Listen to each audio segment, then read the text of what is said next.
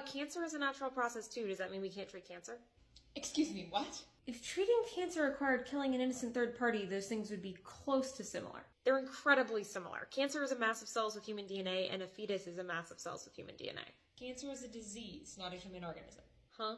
A fetus is a living human organism. It has multiple different parts working together for the good of the whole. And that whole is trying to get to maturity. Cancer cells grow uncontrollably without signals telling them to grow, and there is no such thing as maturity. No cancer cells are trying to grow their own heart and lungs and become a mature adult human. So, no, it's not a living human organism. Well, pregnancy is a natural process. We can treat it with medicine to get rid of it, just like with cancer. We can absolutely use science and medicine to mitigate undesirable physical situations. But not if that requires killing someone else. If treating your lung cancer required you to push a button which we knew would instantly kill an innocent person you've never met, we would not let you do that.